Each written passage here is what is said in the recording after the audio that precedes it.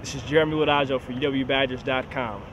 In one of the more memorable Big Ten debuts for the Wisconsin men's soccer team, the Badgers upended defending 2012 NCAA champion Indiana Hoosiers 4-3 in one of the more remarkable comebacks in McClimon soccer history.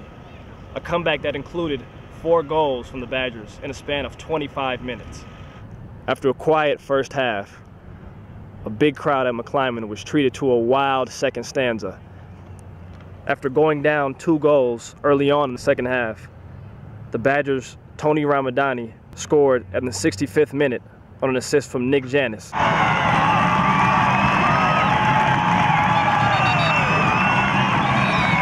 Just 2 minutes later, Indiana knotted its 3rd and final goal of the evening, putting the Badgers in a 3-1 hole in the 67th minute. In the 70th minute, the Badgers launched an offensive barrage that finally broke through 2 minutes later, as A.J. Cochran netted his first of 2 goals on an assist from Tomislav Zadro.